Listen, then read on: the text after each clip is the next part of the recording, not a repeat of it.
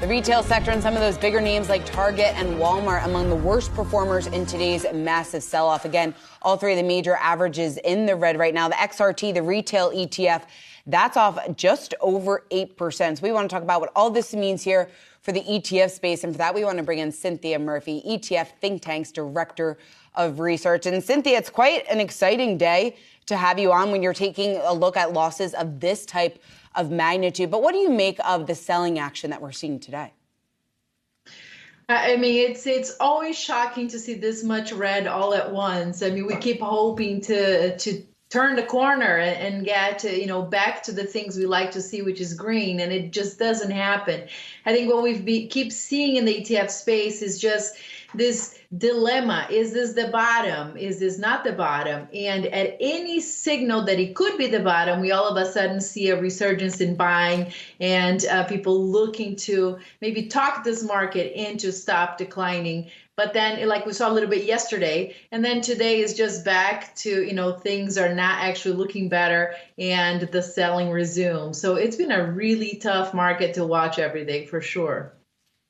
So then when you have these kind of drops day after day, these kind of wild swings, what's the defensive play here in terms of ETF sector action?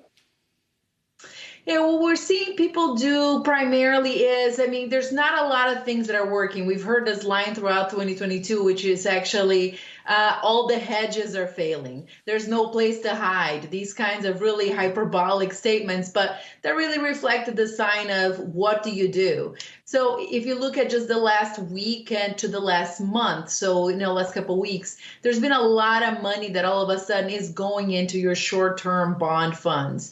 That's like the closest you can get to a money-like allocation, but picking up a little bit of yield. It's that fixed income exposure, which is considered your traditional safe haven with the minimum amount of duration risk you can possibly get because rates are going up. So bonds are not a great place to be.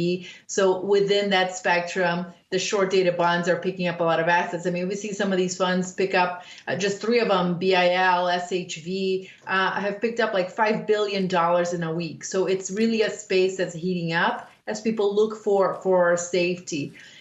We've also seen a lot of demand for dividend ETFs because, again, it's let's try to generate some income. Everything else is going down. So let's find things that bring a little bit of cash to your pocket.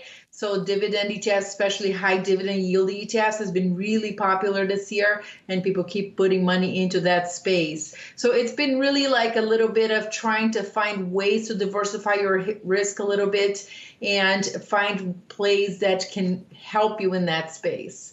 Cinthia, you mentioned the hunt for dividend ETFs. I'm curious what the role you think energy has played in this, because energy has been an outperformer. We had oil above $100 a barrel. Is that a significant driver of the interest that we're seeing there? Energy is fascinating because from a sector perspective, it has a massive performance this year. And yet, if you look at actual energy ETFs and oil ETFs, you don't see a lot of money going there. So energy has really been played out through the high dividend ETFs, which tend to right now have a really high allocation to energy stocks, which are generating really strong dividend yield. So people have played energy through that vector, and they have played energy more through the value ETF factor. So ETFs that are out there looking for your relatively attractive value stocks. So value ETFs have a lot of allocation to energy right now because energy has been beaten down for so many years. So people have really accessed that energy story through your dividends, through your value ETFs, more so than directly through oil and energy ETFs. So which has been kind of an interesting indirect play. But, for dividend yield, energy is a big component this year because it's done so well.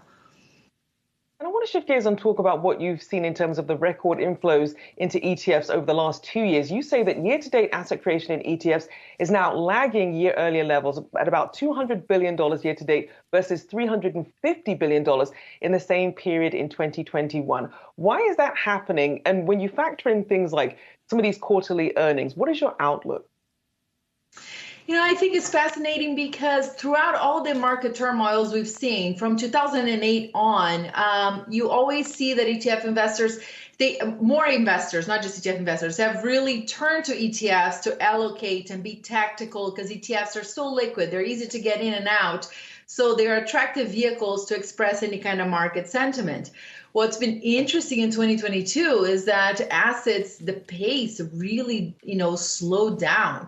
So I think it just speaks to investors that are reluctant to put more money to work in the market. So it's not about ETFs as much as it is just by an overall risk aversion at the moment. I've been talking to people, more and more people are telling me they're just starting to park their assets into cash because they don't know what to do with this money. And I think we're starting to see that in the overall ETF flows. They're slowing down because there's really is no great place to put your money to work today with all this much red across the board.